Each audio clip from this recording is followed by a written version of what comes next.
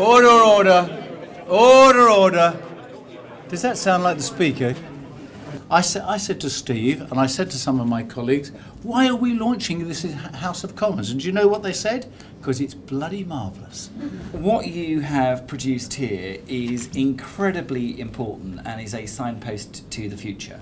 I think your report, focusing on non-labour resource efficiency and the potential for UK manufacturing, isn't just timely, it's absolutely bang on. The report is about a shift in that emphasis from labour to resource productivity. Resource productivity, using water, energy and materials as efficiently as possible, hasn't been the subject of the same focus of attention.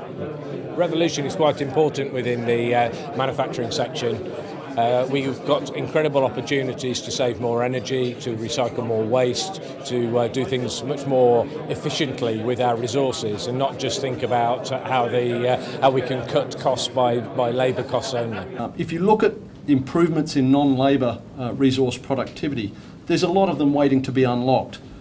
And what we found was a 12% profit improvement in average for UK manufacturers, worth £10 billion. Now, if you think about it, that's a pretty low-risk thing to do. This is resource efficiency. On the social side of things, 300,000 new jobs we found. And then finally, the third dimension, Steve, is environmental. And what we found is 27 million tonnes of CO2 per annum, which, to give you an idea, is about 24% of the entire sector's greenhouse gas emissions. And it's not just for the philanthropic environmental impact, although that's very, very important.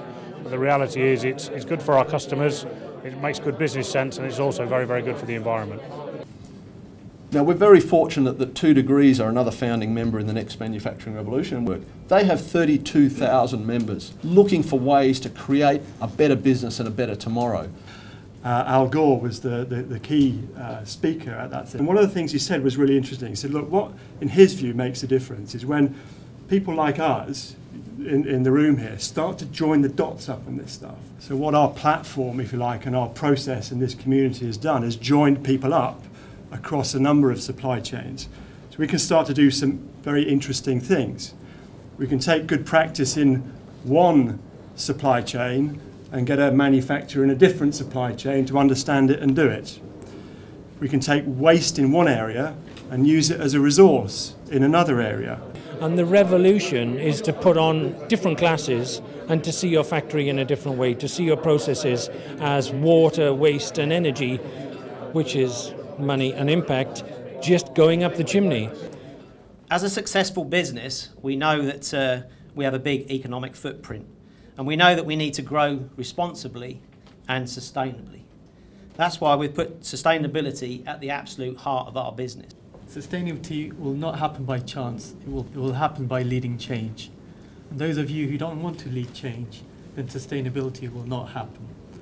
And that's something really important to walk away with today, in that unless you lead the change, nothing will happen. Taking heads out of a business is an easy way to reduce costs. But at the end of the day, there's a whole bunch of things that have been forcing resource prices up due to scarcity, due to inclusion of externalities into the economy. And those sorts of things are meaning that companies now have a bigger opportunity to address non-labour resource productivity and make some big savings. We don't do these things, those of us who are passionate about manufacturing, we don't do them for fun. We do it because we care about the manufacturing sector, we care about sustainability, and we want to make things happen, and we want to share the information. We've got a lot of the answers, and a lot of people don't understand that we got that far. So stay with us, make sure we know about you, and keep the discussion moving along. Thank you for your attendance. Good night.